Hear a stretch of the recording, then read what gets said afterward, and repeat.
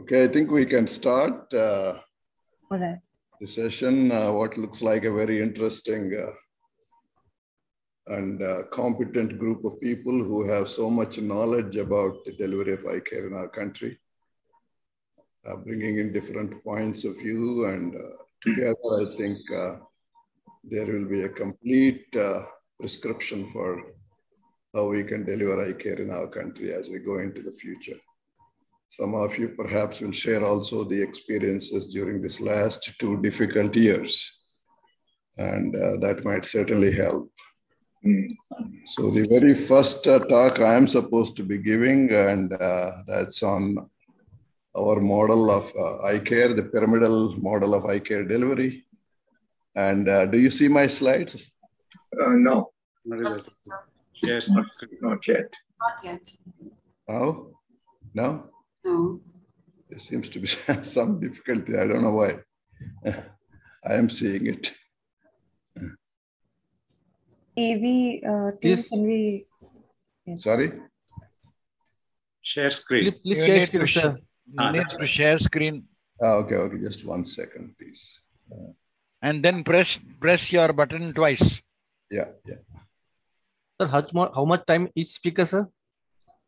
7 minutes. 10 minutes, I think. Yeah. 10 minutes for the first 2 speakers. Then, sir. 7 minutes. Yeah, your slides are on. Okay. Oh, this is for.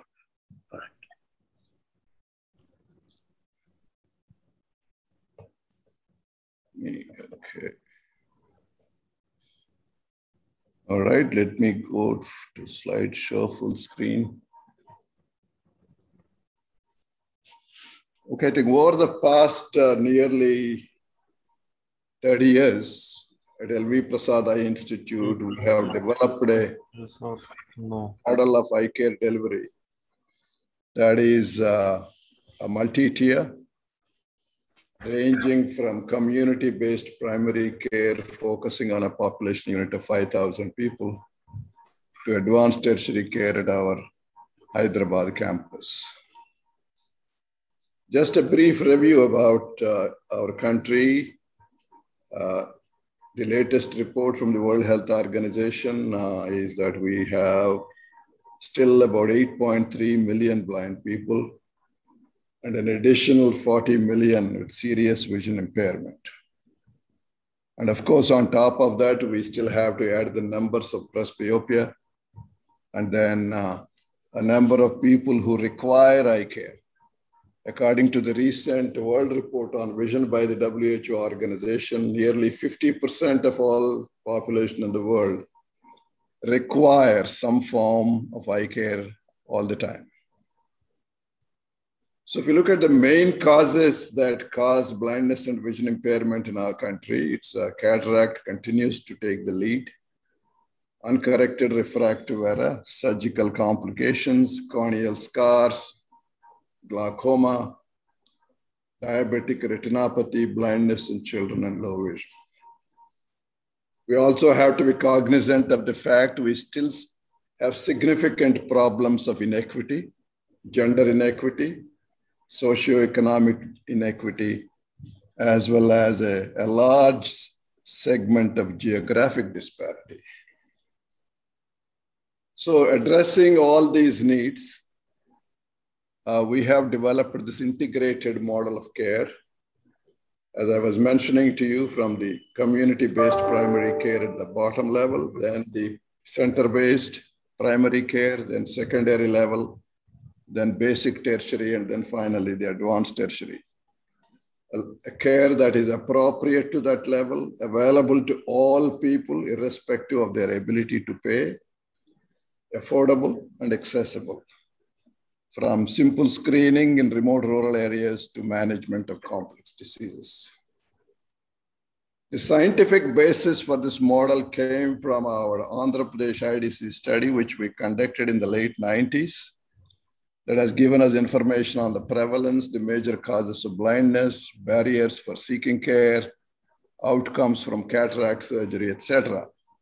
Using the data and some of the teachings from the World Health Organization, I think our model has evolved. According to the World Health Report of the year 2000, good care is a person-centered care with a comprehensive and integrated responses and with continuity of care, with permanent presence in the communities, a regular and trusted provider at the entry point to care, and responsibility for a defined population and coordination of all the inputs from other levels of care.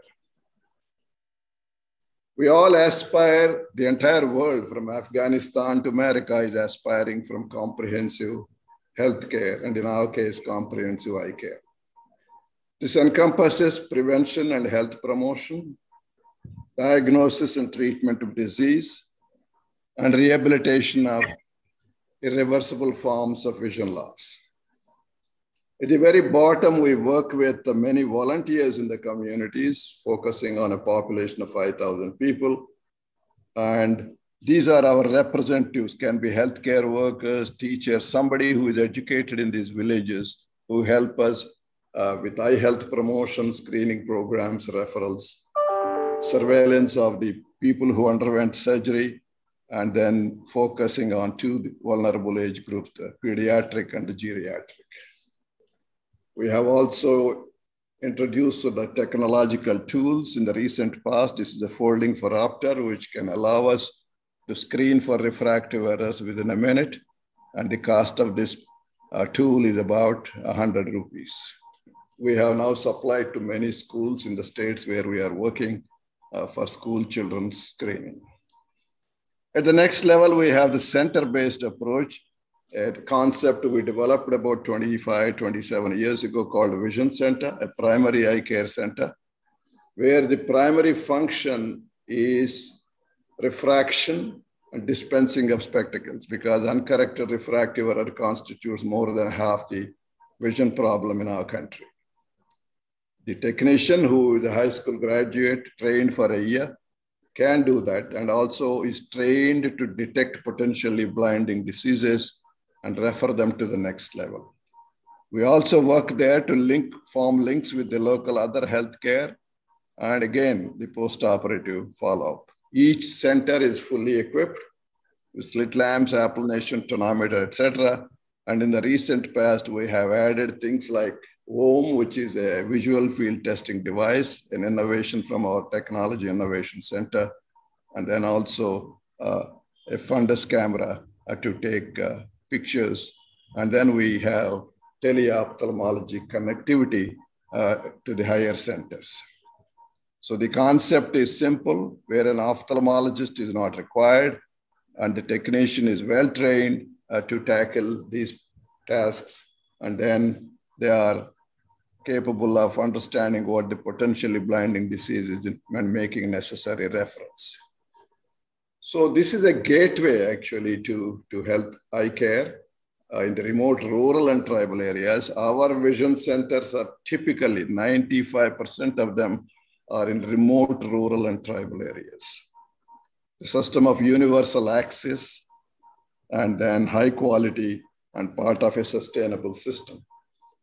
10 such centers are then linked to what we generically call service centers. This is secondary level care, where we used to have one ophthalmologist. Now in some centers, we have 3 to 4 providing all secondary level services, typically in communities like this, in rural communities. Most of our secondary centers, again, are in rural areas. They are not in district headquarters. They are not in towns. They are only, our focus is underserved areas. And here is a center gifted by a local industry to us. The support comes for capital from local industry or international organizations. Here we provide comprehensive care, diagnosis, surgery, predominantly cataract, used to be only cataract and some of the secondary level. More recently, we have begun to do corneal transplants, retinal surgery, pediatric, etc. We also incorporate low vision and community-based rehabilitation as an integral part of all these centers. And they monitor a cluster of 10 vision centers. And 90% of the staff who work in these centers are recruited from the local communities, trained and put back in their own communities. How do we do corneal transplant? As an example, a corneal specialist from tertiary center travels there once a month. The donor cornea from our central eye bank, followed by our trained comprehensive ophthalmologist who works in these centers. And we also use technology with the drone slit lamp where the patient is seated and we can examine the patient live from Hyderabad or Visakhapatnam, wherever tertiary centers are. And we also have WhatsApp consultation and once a week eco technology applied education tools to the doctors working in our secondary centers. More recently, we have also begun to look into complicated glaucoma, retinal problems, pediatric care, and plastics. Another new concept that we have introduced, considering the cost of high-end diagnostic devices like OCT, etc., we have developed a diagnostic vehicle which goes and parks with each of the secondary centers for a week, and it rotates between 5 centers in adjacent geographic locations. So through this approach, we can cover 90% of all the blinding and vision impairment problem, obviating the need for these people to have to travel to bigger cities for their care. Together, a secondary center with 10 vision centers and 100 vision guardians serve about 100 to 200 villages. They are then linked to next level tertiary centers where predominantly training, clinical research, etc. happens. And at the very top in Hyderabad, we call Center of Excellence, where anything done anywhere in the world is done. Training of trainers, active research, model development, active participation, policy planning, advocacy, and resource mobilization.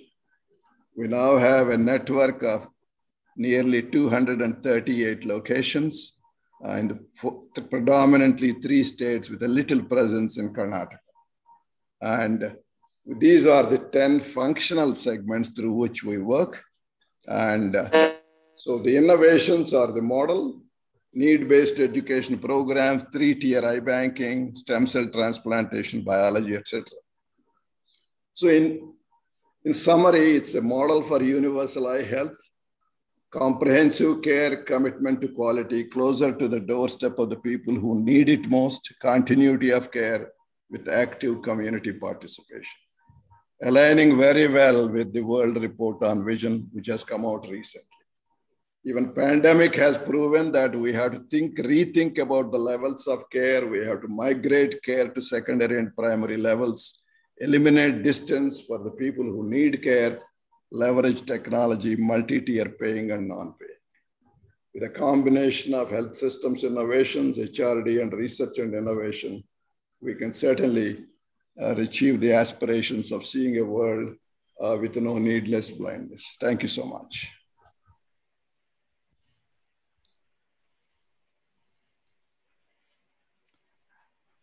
A really impressive talk, really impressive talk.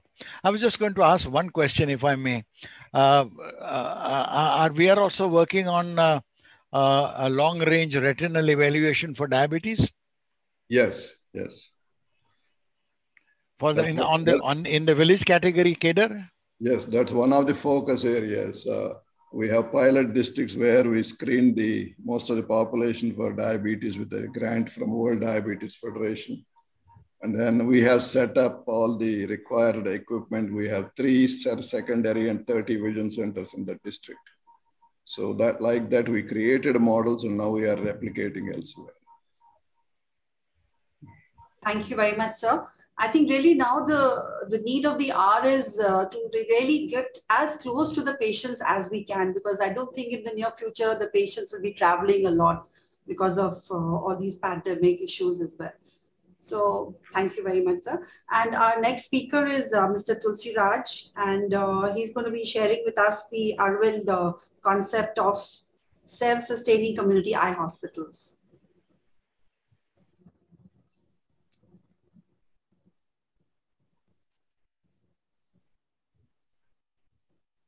Please unmute yourself. Yeah, I have unmuted. Okay, yeah. You can hear me now? Yes, sir. Please And don't this is start the yourself. slide. Okay, good. So I have, I guess, 10 minutes, right? So when people talk about sustainability, I think they largely focus on the financial aspect. But I think we need to take a much more comprehensive or a holistic perspective to sustainability. It has to also include human resources, leadership, demand being relevant, and also I've added environment. So I'll be touching on each of these aspects, less so directly on financial, because I think you recognize that it cuts through the entire, all the points. And I'll dwell a little more on the environment part of it. So all of us recognize that our organizations depend a lot, almost entirely on the human resources. We often face one of these challenges. Either we don't have the right numbers, or we don't have a pipeline for meeting attrition or growth, around talent, competence, motivation, being nice to patient, etc. So the approach that we have taken to address this, which addresses pretty much all of those concerns, is to develop a robust internal pipeline. So this is just an example of the mix of staff or full regular employees versus those in the training. The trainees are essentially the pipeline. So they are in training for 2 years or 3 years, which gives us adequate time to build competence, build the right values, right attitude, and all of that stuff. So since we are a fairly large organization, we have the scale to do this in a very different way, having our own training kind of an engine. But even smaller hospitals can really adopt this method of having internship and those apprenticeship. There are very many options. And we have found this to be a win-win situation in the sense that those in training get a career, they get a job, so their own life improves. And for the hospital, we're assured of a HR supply line. And since all of this, since the trainees also work with patients to develop the skills, etc., indirectly it also ends up costing us less on the HR front. And this we found to be a sustainable solution. So for the last maybe a couple of decades, we've had very little lateral entry, and all the staffing happens through the internal pipeline. And another aspect when it comes to HR and to sustain is to really make sure that the staff are used well. The reality is that the salaries that we pay are pegged to competence. The doctors probably account for almost half your wage bill. And then it also is true that those highly competent people are also the bottleneck in the organization, in a positive sense, in the sense all care has to go through them, so their productivity or how much they produce determines the output of the organization. So as a result, we need to kind of make sure that we never underutilize a person. So we do a lot of tasking in a very systematic manner. Essentially, one person does one task, sometimes two, at any given point of time. They're often rotated between tasks. So with the result, high skill development and good quality also happens in whatever they do. And it also results in effective equipment utilization. And all of this significantly reduces costs and increases throughput, which also has a financial bearing. Now, the next aspect, which is if you take the continuum of care, there are people who want to seek care, if they can manage to come to the hospital, be diagnosed, and if they comply, we're able to provide treatment. But unconsciously, most of us have put our boundaries as treating those who come to us, that is diagnosis and giving a treatment advice. And then those who are able to comply, we provide the treatment. So we're kind of limiting our boundary of what we do and what we don't do. And then one proposal I'm making is that if we can shift the boundaries to go to the community level to make sure that everyone who needs care is enabled to come. And everybody who's advised is enabled to undergo the treatment. No? And then once you do that, I think the demand becomes more robust. And the other aspect is to kind of design to close the loop. You know, if you're running a vision center, make sure that they're able to get the medicines and the glasses, you know, locally. Otherwise, all that you do at the point of time goes waste, because prescription never makes a patient better. So this is about plugging a lot of the leakages, you know, from getting from the patients from the community into the system. Are we advising them appropriately? And those advice, are they getting the surgery or not? And then once we intervene, is the outcome what it should be? No, so once we're able to kind of close this whole loop, the demand gets much better, you know, because I think the outcomes become better, which reinforces demand. So this approach really is a win-win in the sense the patient gets better, and then the hospital will have more patients, and then that translates to top line, bottom line revenues and surplus. And this I believe is what sustains and grows the demand over time. On the other aspect of sustaining is that we have to remain continually relevant, you know, to the needs of the community, you know, which requires at one level looking inward, you know, looking outward with benchmark, and then continually improving what we do. And this requires building a culture of learning. You're building a culture of humility that recognizes that you don't know it all at individual level and at organizational level.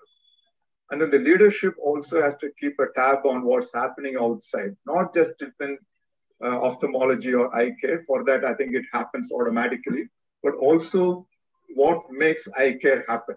You know, on the technology front, Dr. Rao mentioned a lot about harnessing information technology to do. So all of that has to happen to stay relevant, and that's a very strong leadership role.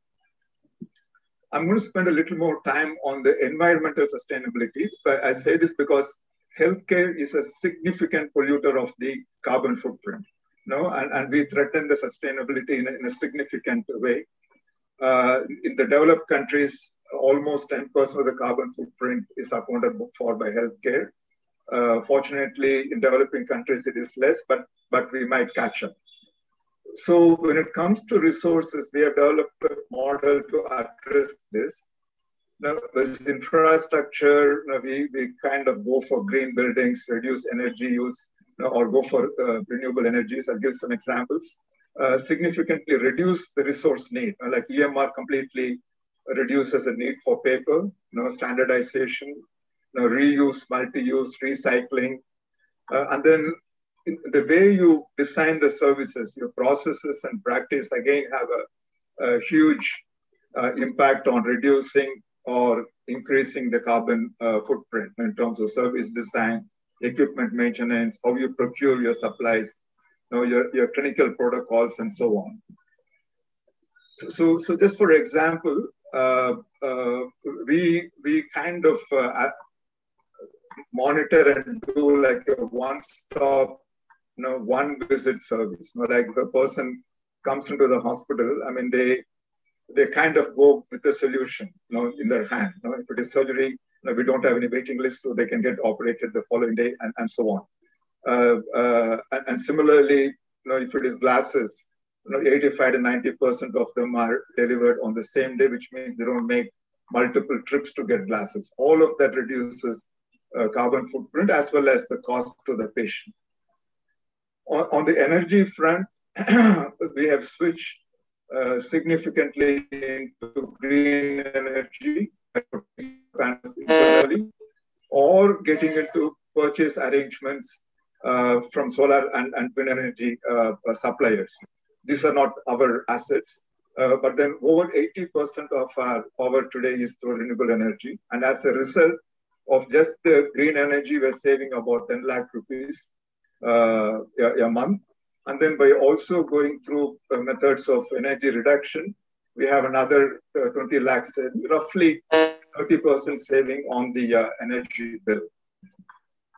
Also water management, we have an organic water treatment plant, which treats about 20 lakh liters a day, and also rain harvesting, reducing water usage, and so on.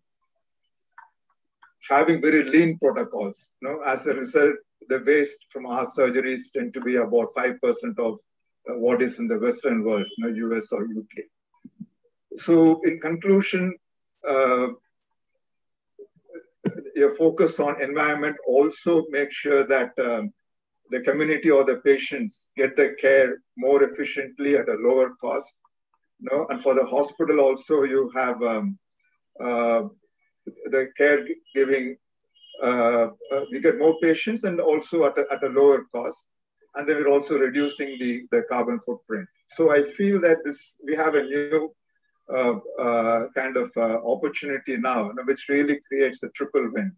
Make sure that all involved are benefiting by this. Thank you.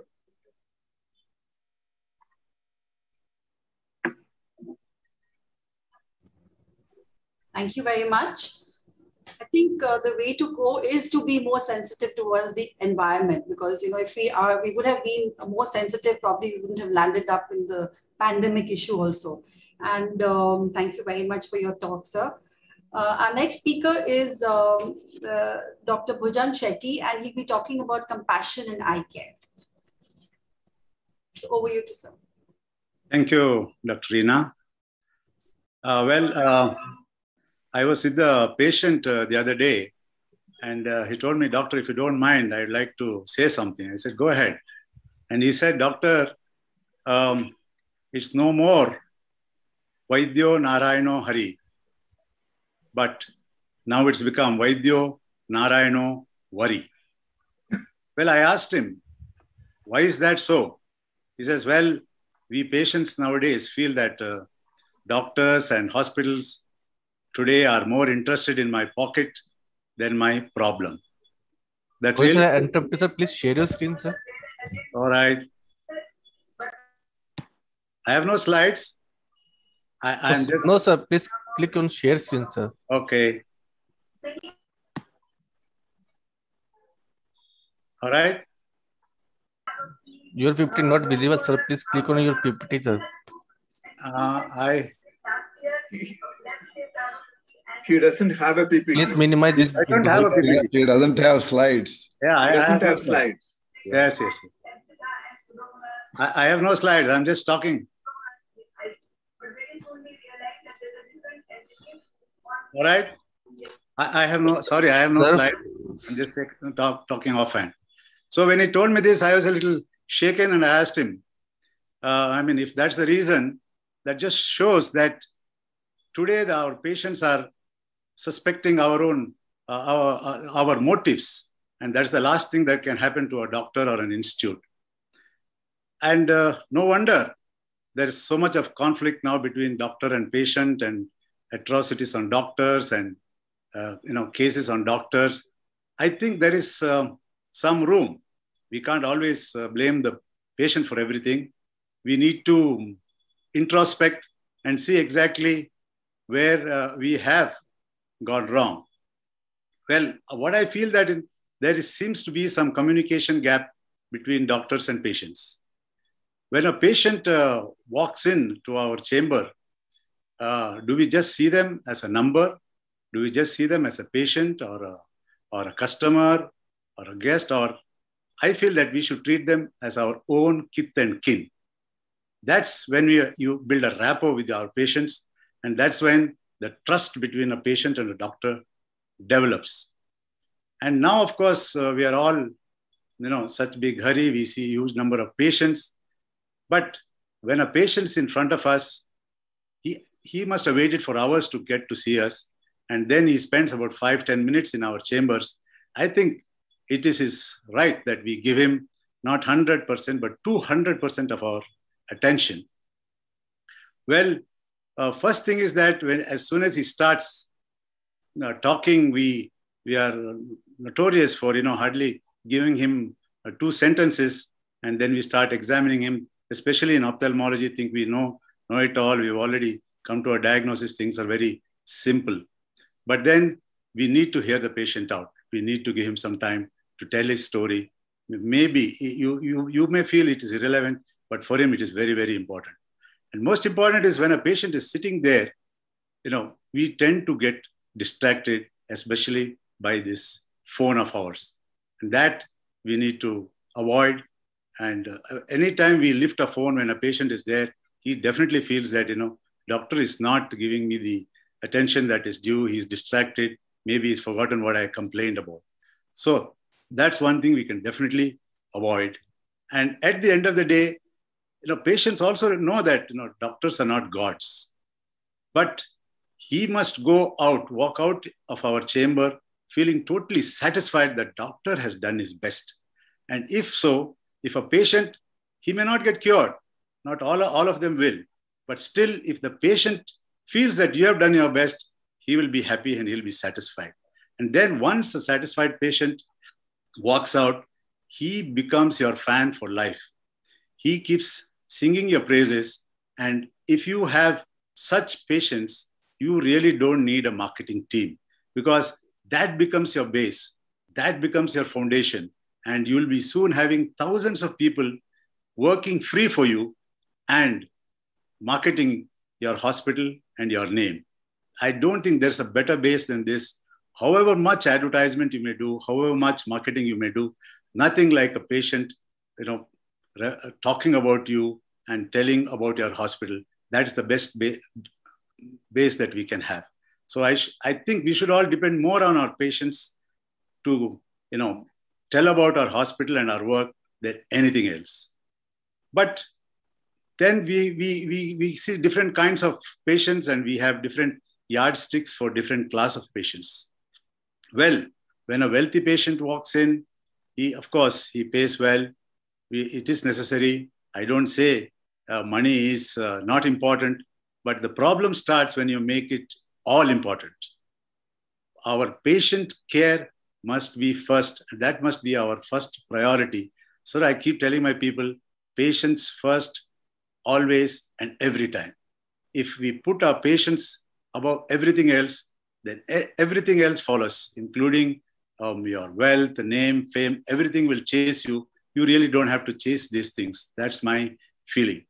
So when a wealthy patient comes, of course, we see them well, they do pay us well, but they also demand their pound of flesh. So they sometimes keep bugging you, keep asking multiple questions.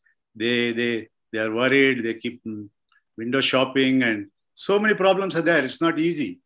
But when an underprivileged patient comes, we should realize that he also requires the equal amount of attention and care that we give a well-to-do patient. For this reason, I'll tell you why. When you treat an underprivileged patient, maybe he doesn't pay, or sometimes you may even do it free for him, but he will be so grateful to you that he will bless you, he will pray for you. And I've even seen some of them worship you. These things are absolutely, more important than money. And I always feel these blessings from these patients are extremely important because you don't know when, however big, however popular, however powerful you are, when you'll get caught in some, crossfire, when you'll get into trouble. And at that time, it is these blessings from these patients that come to our rescue. And there we will be saved. So I always feel that we need to give the underprivileged patients all the attention that they require. And I really look up to institutes like Arvind and LVP and Shankar Netralaya, who have done great work. And I feel that it's not necessary that, that only such institutes can, trust institutes can have this model. Even individual practitioners, we could definitely spare some of our time and some of our resources for the underprivileged, and we should. So for me, compassion is nothing but treating others as you would like them to treat you. Compassion is putting yourself in the patient's shoes. Compassion is being a good human being. So I truly feel that if you can show me a good human being, I'll show you a good doctor. Thank you.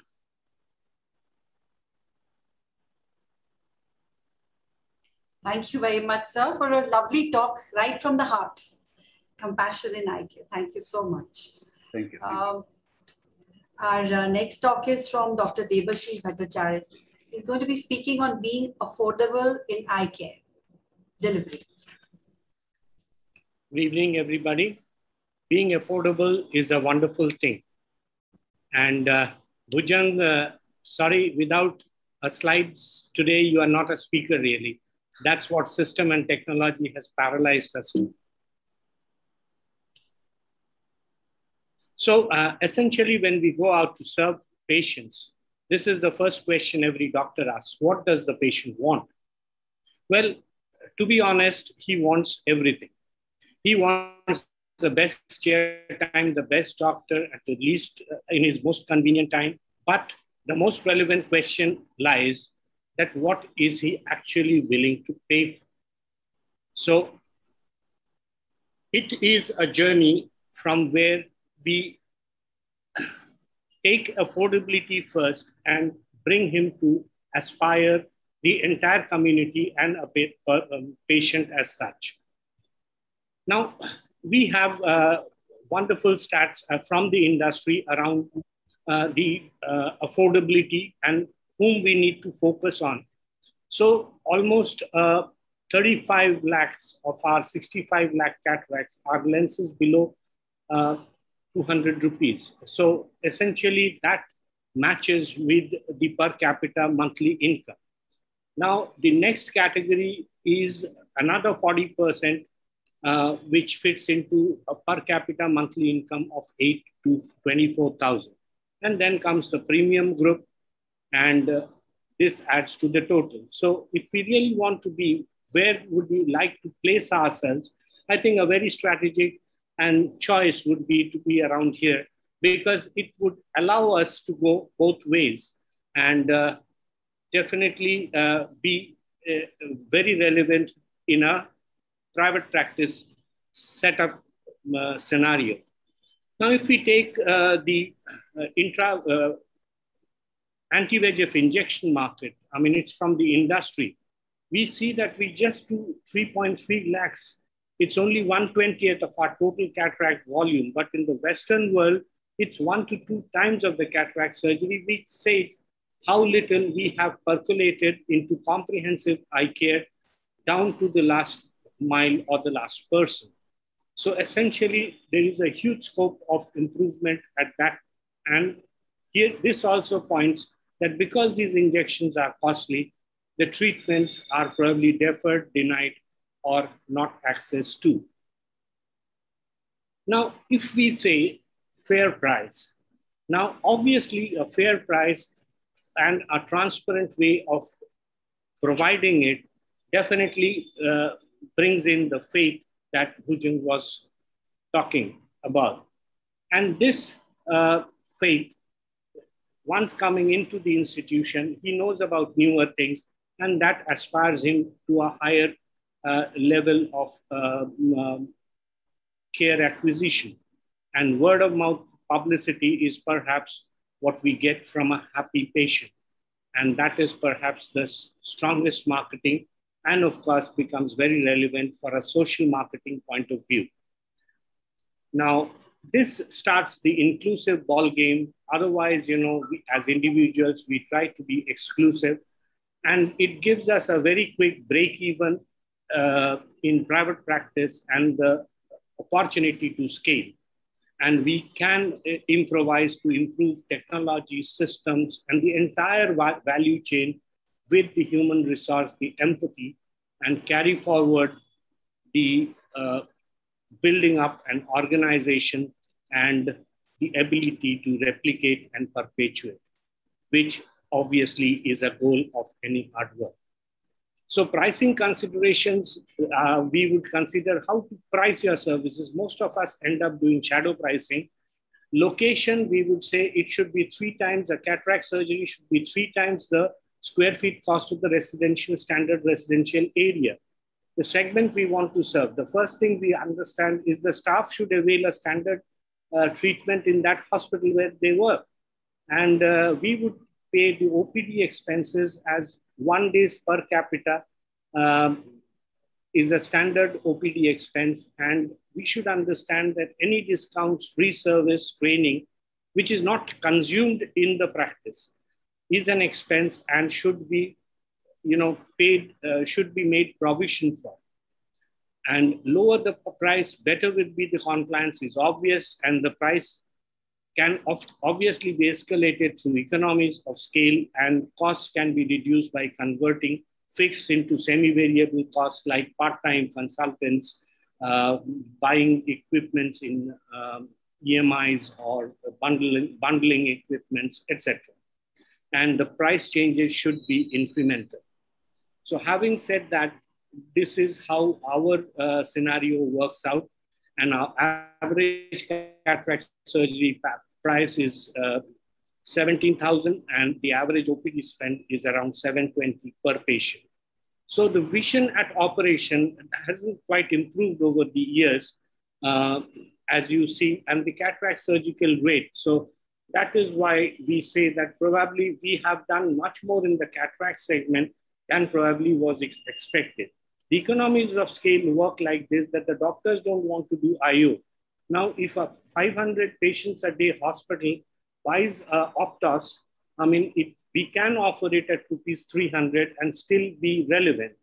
And it gives better compliance, better peripheral lesions. So we can afford laminar flow theaters. So this is how our journey went on over the years, where we just moved on from one hospital to the other as we got 550 patients from geography. In the rural or some semi-rural belt, it would be around 100 kilometers, and in the urban area, it would be around 25 kilometers. So this is how we branched into 15 hospitals over the years, and we took affordable eye care to our patients. So having said that, this has been our growth in the OPD, and this has been the IPD surgery stats, and this has been the COVID year is shown we have 20% deficit. This is what we want to do in future, and we would conclude by saying that low cost is not low quality. When you focus on quality, you pick up means where you can give quality at low cost. And thank you very much for your attention. All lies in simplification that we reach this point. Thank you very much.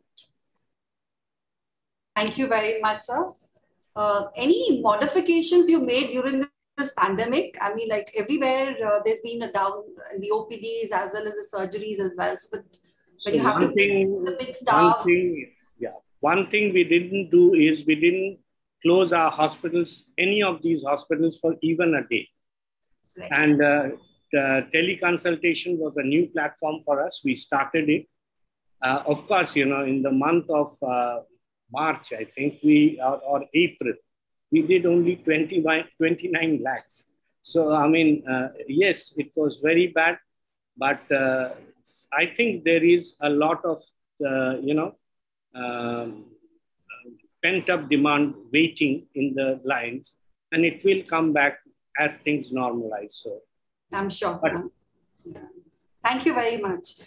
Our next speaker is Dr. Radhika Tandon, and she'll be talking about research at the Apex Institute. Thank you, and good evening, everyone. I'm going to try and give an insight into the research at the RP Center in the very short time. Everybody is familiar with the RP Center, where we have, as with all other institutes, a combination of patient care, teaching, and research. And we have the emblem, which represents what we do, the motto of Tamsoma Jyotirgamay, and our anthem. So, The late Professor L.P. Agarwal established the center, and his vision is so rewarding even today.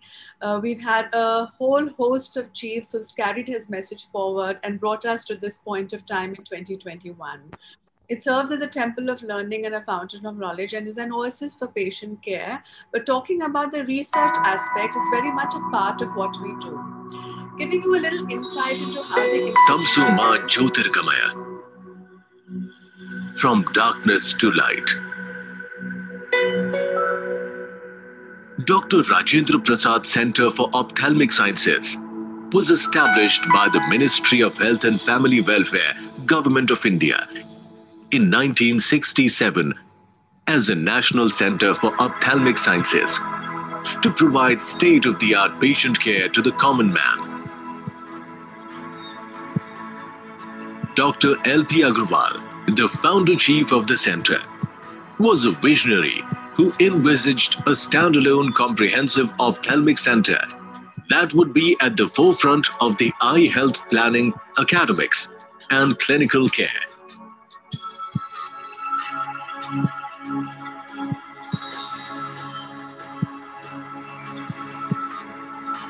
The center is a constituent ophthalmic services unit of the All India Institute of Medical Sciences.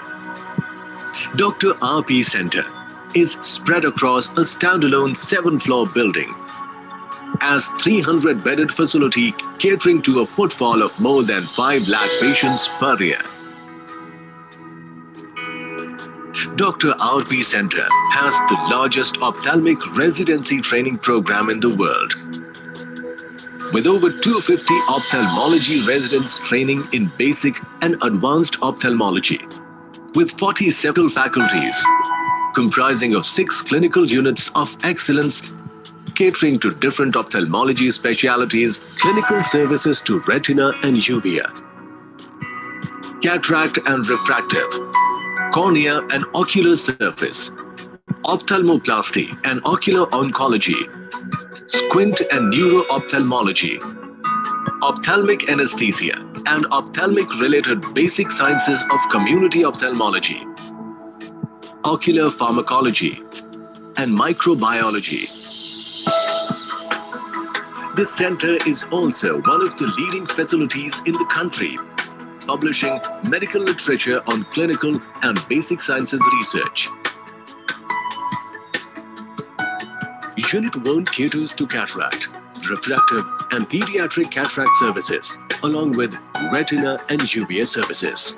A large volume of children of all ages with cataract is examined and operated upon providing them with optimal visual rehabilitation. Unit 2 caters to retina and uvea, along with ROP services. All advanced and complex retinal surgical treatments are available. The special pediatric neonatal unit caters to comprehensive ROP services for the premature babies with retinal problems. Unit 3 caters to cataract and refractive cornea and ocular surface services. World-class facilities for femtosecond assisted cataract and refractive surgery is performed in high volume throughout the year. Unit 4 caters to glaucoma, squint, and neuro-ophthalmology services. Advanced care facilities for glaucoma clinical, laboratory, and research facilities are accessible to all patients. Unit 5 caters to squint, neuro-ophthalmology, and oculoplasty services. Children and adults with a wide variety of squint problems and complex neuro-ophthalmology disease are thoroughly examined and taken care with the world-class surgical procedures. Unit 6 offers to cornea and ocular surface, cataract and refractive services, along with ocular oncology services. State-of-the-art facilities in corneal transplantation with all recent advanced surgical procedures, keratoprosthesis services, and stem cell transplantation services are possible here. Ocular oncology, inclusive of comprehensive retinoblastoma care services, is provided, serving both So as you can see, there's a whole range of facilities, and the research is linked to what is going on. I'll just give you a snapshot of what we've done, say, according to the annual report of 2019 and 20. A lot of the work is clinical, but also we have research which is pre and paraclinical, involving community ophthalmology, optometry, and vision sciences. Apart from the research which is done in-house, there is also outreach work for the National Program for Control of Blindness. There are several surveys which are conducted. There is the NPCBVI National Diabetes and Diabetic Retinopathy Survey, which has been done, plus the National Blindness and Visual Impairment Survey 2019.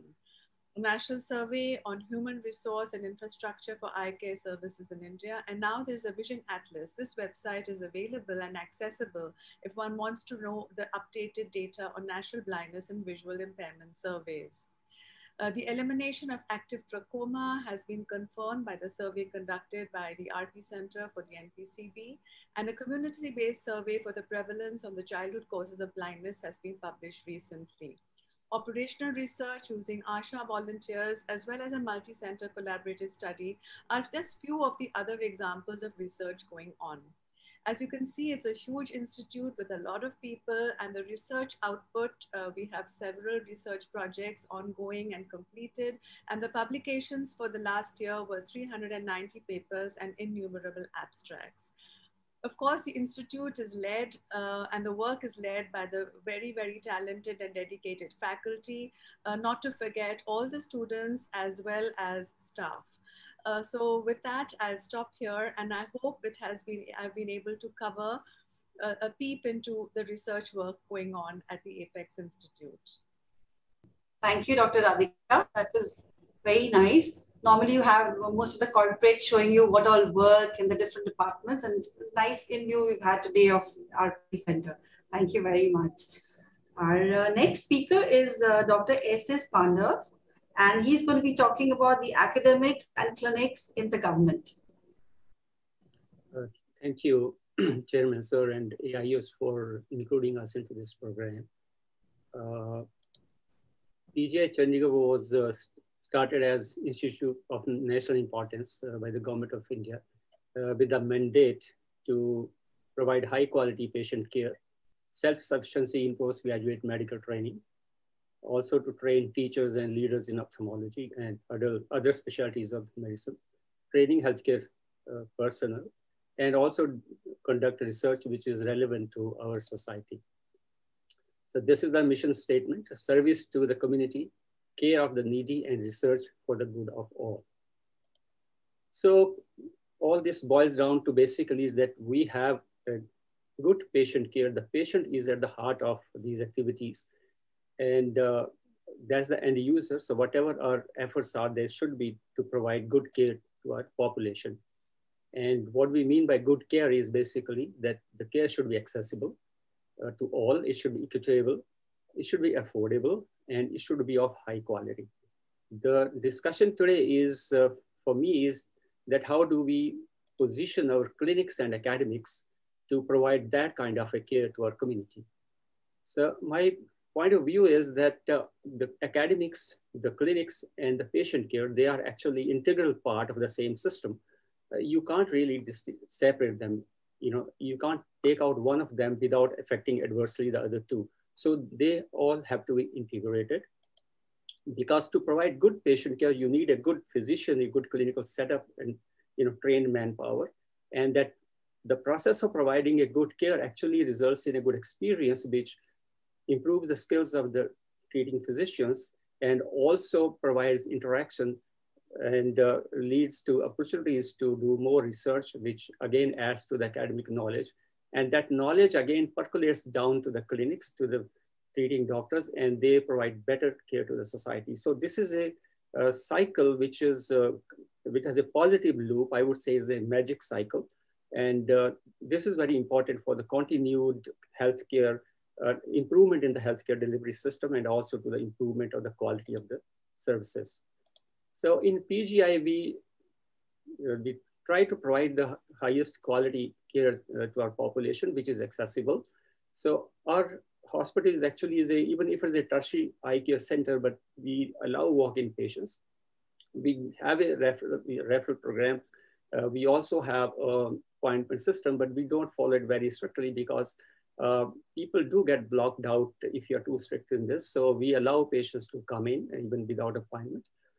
We provide services to all without any differentiation in the poor or rich, or differentiation based on caste, creed, or religion, or status of the person, and also without any geographical boundaries. So we see patients from all over India and also abroad. Our care is very nominally charged actually, and is almost free to most of the needy patients. So we also are part of the Ayushman Bharat scheme, which is an kind of insurance program for the poor patients, and a lot of people are benefited with that.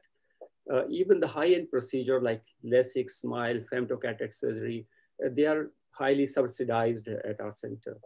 We have a very well-trained staff and well-equipped clinics to provide state-of-the-art and excellent care to our population. The organizational services is based on subspecialty. We have a general OPD and also community ophthalmology wing, and where patient can actually walk in and without any appointment have their problem sorted.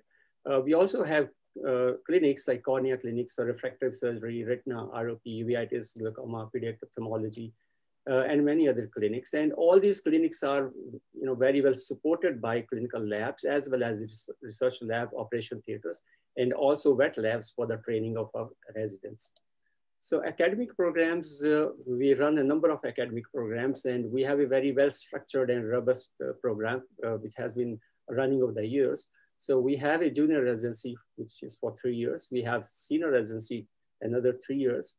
We also have fellowships, 1-year fellowship in glaucoma. We have started MCH program for advanced subspecialty training in retina and cornea. We have a number of PhDs working in our laboratories. We also have an optometry school of optometry. And in addition, we have several observerships positions and also short-term training programs, which we organize, which are open to other people, other hospitals in the region. And many people from the government organizations, they actually visit us from time to time. In addition, our faculty contributes to almost a number of conferences, etc., throughout the year. We are also at the forefront in research, and because of the very good lab setup and also very good clinical setup, we are a place where the bridging the gap between the clinicians and scientists is actually can be done. And we look forward to people joining us here so that we can do more research. The PGI has contributed over 1,600 such papers this year alone. And out of that, about 200 were contributed by the Eye Research, Advanced Eye Center. So PGI is a success story. Advanced Eye Center is a success story. We are #1 destination for patients in this region for patient care. Our alumni are occupying very high positions in many organizations in India as well as abroad. And we are usually among the top 5 in terms of providing clinical services and also in terms of research output. Being a government organization is a great help to us actually, because we don't have to worry about generating funds. Our staff's salaries, equipment, infrastructure projects, staff development projects, they are all taken care by the government. That's the reason we can be more accessible to people, and also we can be very economical. But this all is happening because we take care of our population. We keep the patient in the center of our vision, and our activities are actually they revolve around this patient. And this also helps because we generate a lot of happy patient. And as Dr. Bhujang Shetty said in his talk, happy patients are the best ambassadors, and they go back to the decision makers, policy makers, to give a good feedback, and that helps us generate more funds. To summarize, the good clinics and good academics programs they go hand in hand. They are not inseparable. Excellence in patient care is of fundamental importance, and the government institutions can provide accessible, equitable, affordable, and excellent care. Thank you very much for giving this opportunity to speak. Thank you. Thank you very much. It was a lovely in view of all the good work you're doing at PGI and the eye care that you're providing to people with, all status. Thank you. Anything anybody would like to add or ask? I think we can go to the next speaker. The next speaker is Dr. K.K. Mehta, the King of Mumbai, and he's going to tell you how he's practicing like a king. I almost feel shy. Speak in the middle of this session, which have kings like L.V. Prasad and a whole host of other internationally and nationally famous organizations. I'm basically a private practitioner. And I'm going to talk to you on something totally different.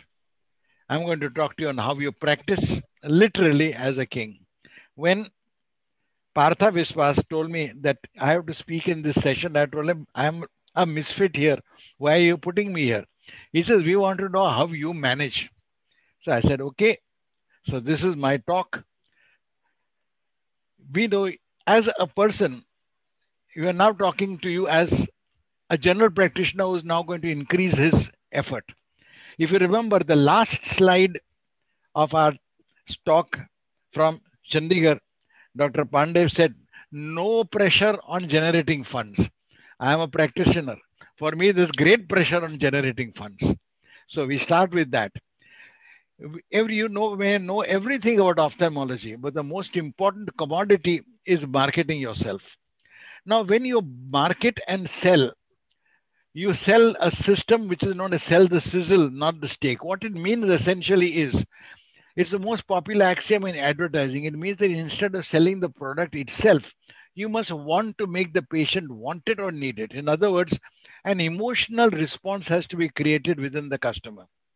To give an example, when you buy a car, you have a certain vehicle and a minimum price. You want to reach out to a potential customer. You want him to make him feel how a car feels like. Will it make him feel safer? Will it be cooler if he buys this car? Will he be willing to go? And that is essentially what we need to do. A classical is a little ad. It doesn't talk about the soap. It doesn't talk about anything. It just talks about how happy the lady is after utilizing little soap. So this is essentially what you need to do as far as it is concerned. So you sell the sizzle, not the steak. You sell the benefit, not the features. Sell what people want, not what they need. Unfortunately, people buy on emotion. An important fact, face it, people don't care how long you struggled, how much you've invested, how many years of your life. They want from the customer's point of view. It is very simple. What is in it for the customer? And that is what you have to satisfy. A person needs to decrease his number. Even a simple LASIK will do. He wants to get a better procedure. He has to go for femto LASIK or smile. And how do you make him to go for the latter procedure? You sell the sizzle. You sell the benefits. Better vision, sharper vision, minimal complication, and the important what we call is brag factor. You tell your friends you had the newest procedure done and better long-term benefits. And remember, in the end, no one is more important than yourself. Remember to sell yourself, not a machine. Unfortunately, nowadays, if you see brochures of doctors from all over, the brochures are filled with pictures of machines on both sides. Why are you selling the machine of the company? For God's sake, sell yourself. You are unique. A machine is not. Today you have it. Tomorrow your next door neighbor will have it. If you stress on the machine, there will be no differentiator. Always stress your abilities. In a similar vein, stress on the surgeon, not the machine. People say, I have got this LASIK machine. Yeah, usme kya hai? People are not bothered about what machine you have. When was the last time you went to a 5-star hotel and asked us to what cooking range is the chef cooking my food on? You're not even interested. You're interested in the ambience. So sell the uniqueness of the operator, not the vehicle or the medium.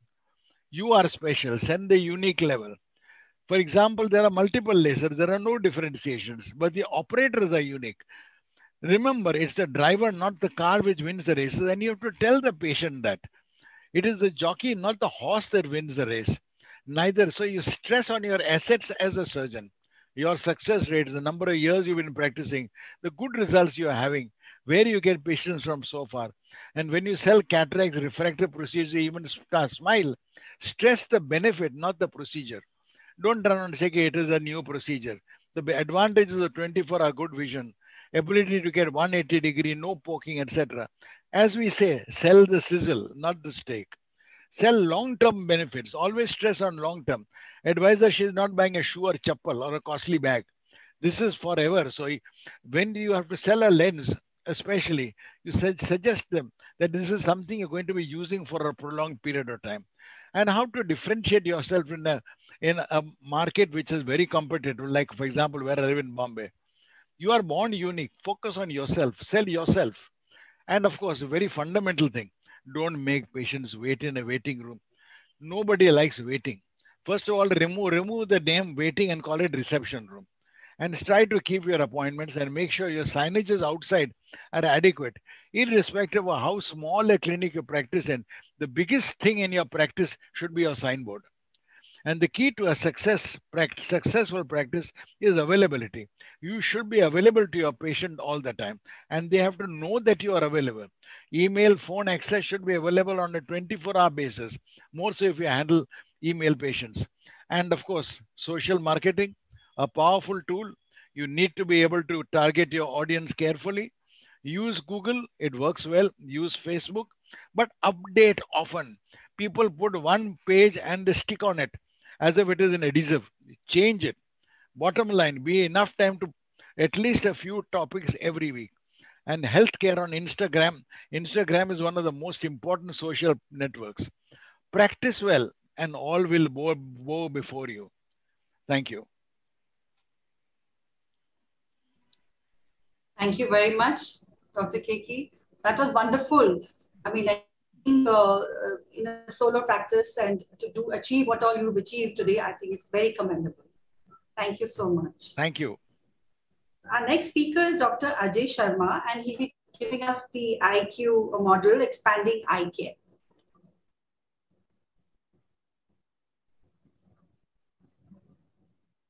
Dr. Ajay Sharma there? No, ma'am. Not there.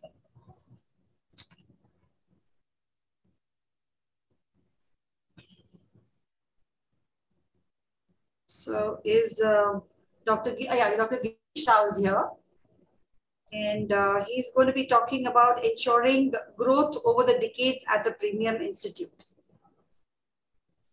Is my slide visible? Yes, it is. So put it on slideshow, I think.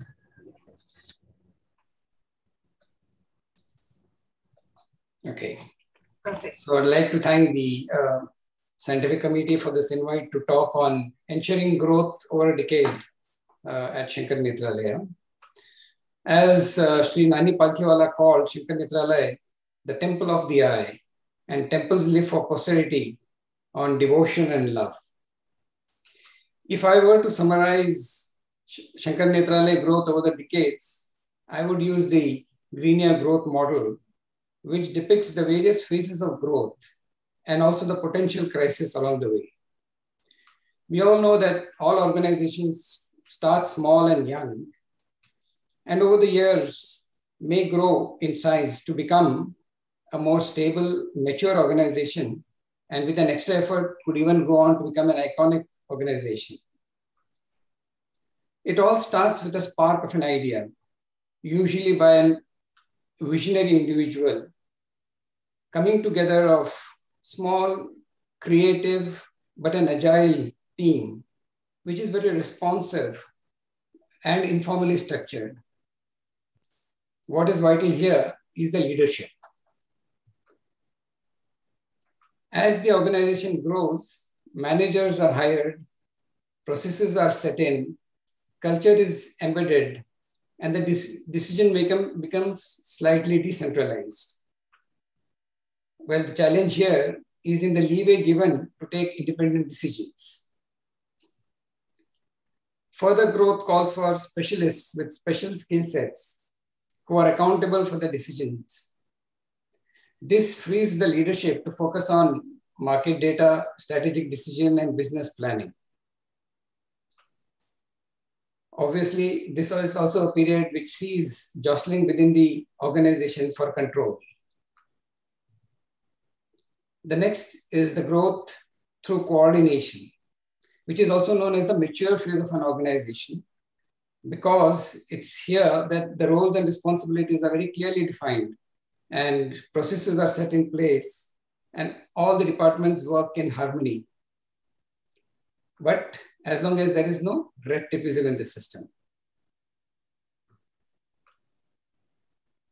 Next is the most daunting phase in an organization, where the main concern is to ensure continued growth in the face of external challenges. The answers could be internal. If the employees, if the culture in the organization encourages the employee to contribute ideas freely and gives each individual a feeling that his or her work impacts the organization. This instills a feeling of ownership in the organization. The next step is the stage where alliances are sought. There could be mergers and acquisitions. All this while trying to retain the identity of the organization. In other words, we have two choices, either to evolve or repeat. Evolve and embrace something new or diversify, or repeat what has been our tried and tested mantra of success over the years. But remember, if you want something you have never had, you've got to do something that you have never done before. Let's look at how vision, people, and processes can ultimately lead us to success. And over the next few slides, I shall share one of the last presentations made by our founder, Dr. S.S. Badrinath, recently, highlighting some of the top uniqueness of Shankar Nethralaya.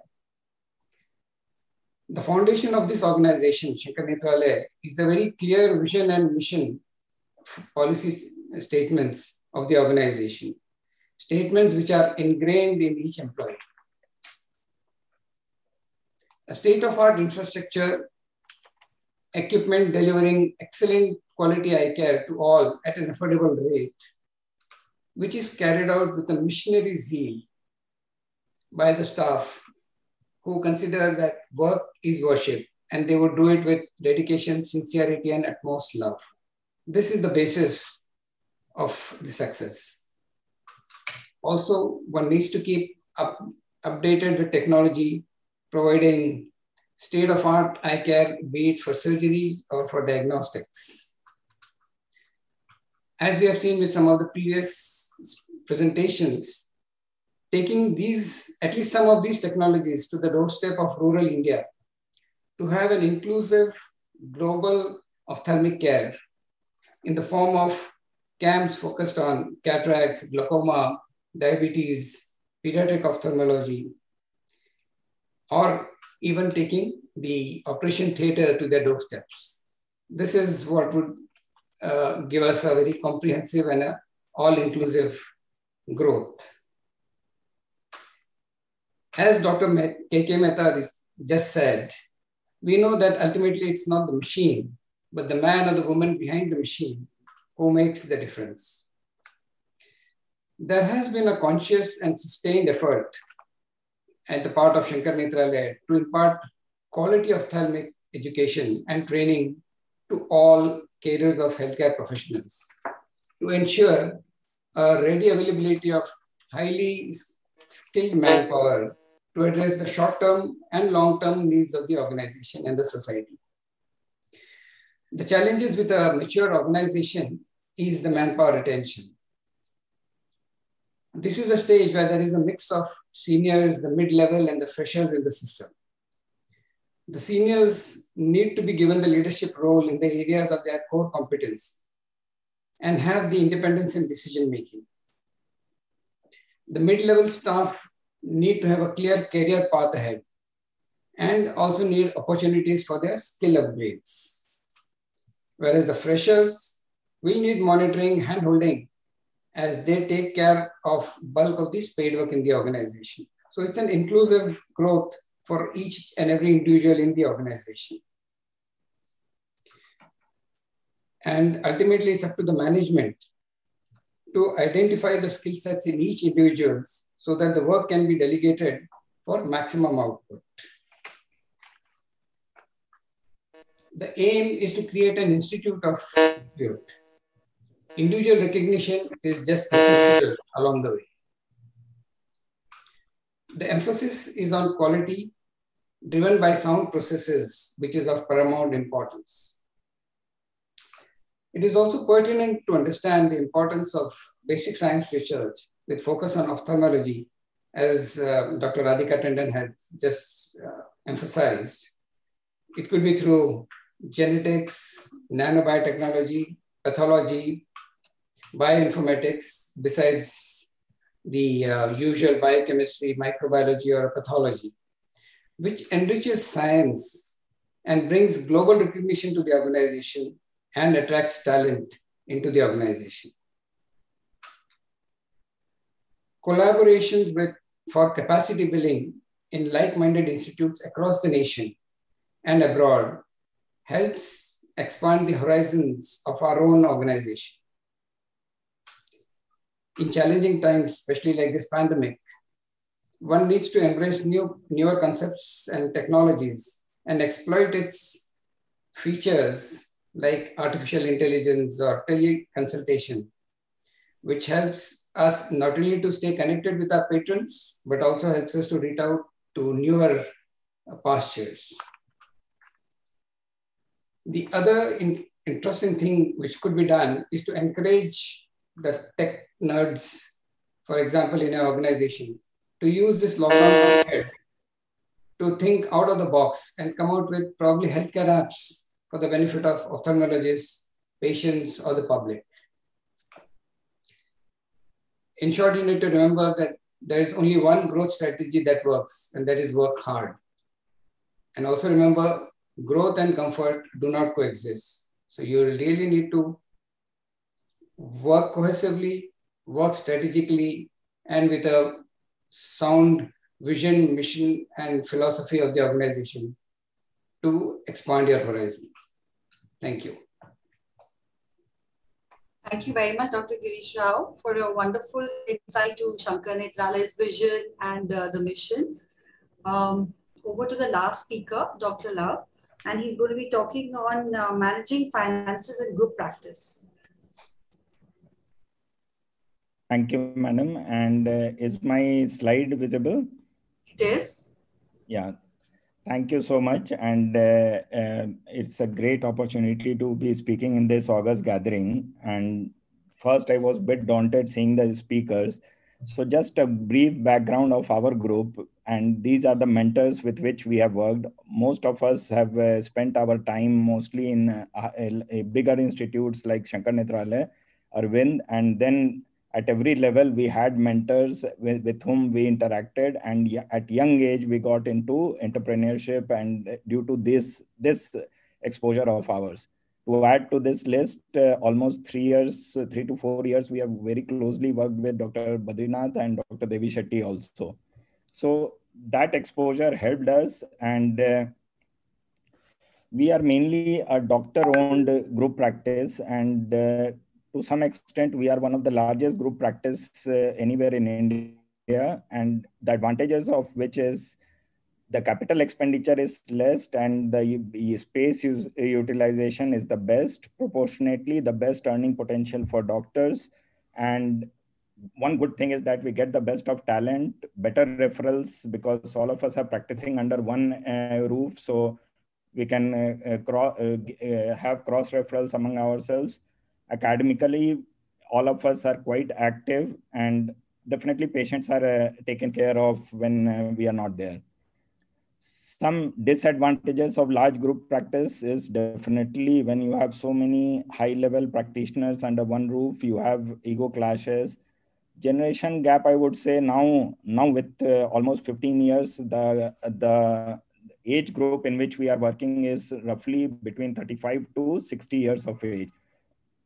too many leaders are there, all of us doing well, so that thing. But when communication channels are open, all these can be solved out very easily.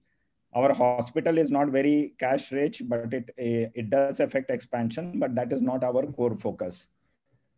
Risk is disintegration of team, so that we have to constantly work upon.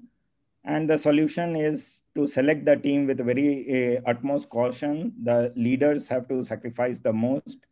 Everyone is allowed to pursue their own ambition without hurting the interest of others. Legally and ethically, we have to be correct, that we have been very cautious about. And system has to be fair. Our system, mostly some of us are owners, some are not owners, but system is more or less same for owners and non-owners. And many things we do let go, and that has helped us in keeping the system alive. And it started with one doctor, which many of the doctors in the panel would be aware of them. Dr. P.K. Bakshi started it and was very successfully carried over by Dr. Partho Biswas and Dr. Ajay Paul. And one important thing Dr. Bakshi used to tell us that haath mein thoda hunar ho, kismat ho, and take care of health, things will fall in place. And take care of health, he would always stress upon. And then we went to how we expanded. This is the second hospital we had, which we had a bigger team, newer partners, and younger team was encouraged to take the lead. That is where I came into the picture. And this is the center we started running way back, almost 8 years back. And then the third center came up, and finally we have our own hospital, which is called Netralayam, and another center is coming up, which is called Tri Netralaya. This hospital was inaugurated on 1st of January this year. And just to give a case study how our center works, almost as I told, all of us are SN or Arvind trained, all are self-employed. We don't have salaried consultants, and professional fee of the doctors are free to charge their own professional fee. OPD rates we have kept standard, but OT charges vary from consultant to consultant. We don't charge for cross consultation, and it's a private limited firm, so it is a better structured than a partnership firm. Ownership is again is among doctors only, and investment is proportionate, and that is how the shares were distributed. And income of doctors are their own professional charges. For owners, it is the dividend. And another important thing is the valuation of the company, which gives us an exit plan at any point if one doctor wants to exit. We started with a very small investment of 1.5 crores, and most of the equipments were bought on deferred payment. And we started with 10,000 square feet. And now we are a group of almost 30 consultants who all of them are self-employed. Return on investment for the promoters is almost 20% per year. And in the facility, we have almost everything except LASIK and Femto. Revenue share, just for some idea, when our OPD charges are around 700, 200 goes to the center and 500 to the consultant. For diagnostic procedures, 100% goes to the consultant. We don't give any cuts to any doctor, to be ethically correct. And we have kept OT charge at around 8,000. Presently, it is around 8,400. So for a total package of surgery, the center earns only 8,400. And that is mainly for the cataract and the VR procedures. And then also we are sustaining. So that is why our system generates interest in a lot of people.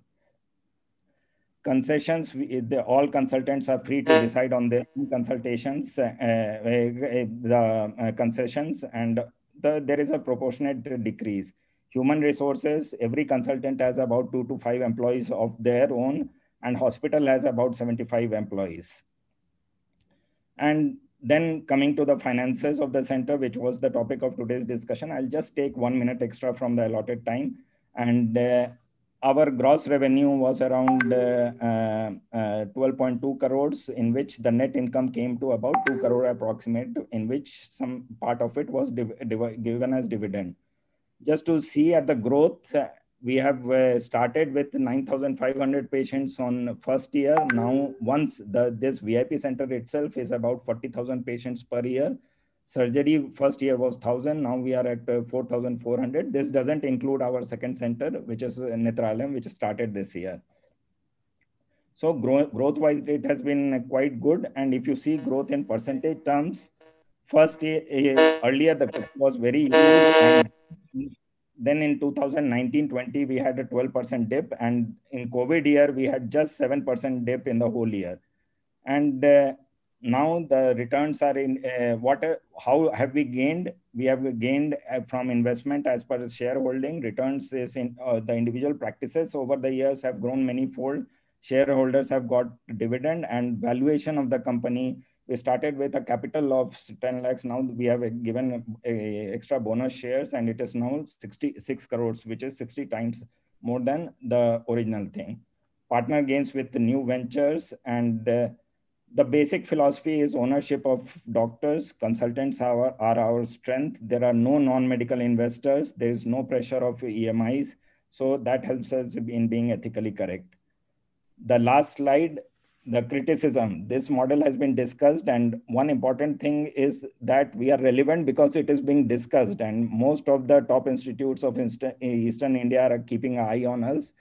And one of the criticism is that we do not create value of the company, but we have to understand that by value of the company, we mean in a private limited company with the owners of the company. So value is created only for the owners. In our system, the wealth distribution is so even among doctors that even the doctors who are non-owners earn almost at par with the owner doctors, and almost in 10 years time, they are financially more or less secure, and so that they need not worry about their own future. And for doctors who are, and mainly it is for doctors who are confident in building their own practice and don't want to get trapped in salary incentive system of the corporate hospitals. That is the space we are occupying. Thank you so much. That was a lovely insight to your model. Now, in a model like that, what exactly do you have in an exit policy? I mean, like if supposing you have a group of doctors leaving, then how would you manage that? I mean, just for example, 30 doctors in your practice. So if a chunk of doctors decide to leave, how would you manage that situation? Of the 30 doctors practicing with us, only 6 are owners. Okay. So the exit policy is only for the owners. For practicing doctors, they can leave anytime. And for owners, just for example, what I showed in my slide, we started with a capital of 10 lakhs. The rest was loan to the company and other things. So that went back to that we all repaid. And with 10 lakhs in 8 years time, our company now is valued at 6 crores. So that is 60 time appreciation of the initial capital. So any owner who wants to exit now can take 60 times of his original investment and exit the company. That's nice. Anything else which anybody would like to add or ask?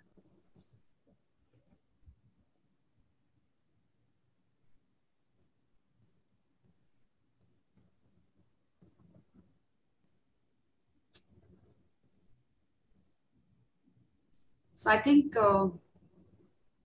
Dr. Rao, I think we should add something. Okay. So I think we've all had a good discussion and a very good in view of all the premium institutes as well as practices, group practice, the finance behind it. And each seems doing a wonderful job. But I think, as everybody said, it's the work, the compassion, and the effort to keep the whole team together and motivated to do the good work. I think that is the bottom line to your success. So thank you very much, everybody, for this wonderful meeting. Thank you. Just one sentence. Yes, sir. Whatever we do, in whichever way we do, let's not, as educated citizens of India, forget the bottom 25% of our country. Yeah, absolutely. It's 8:30. They go to bed hungry every single day. Remember that.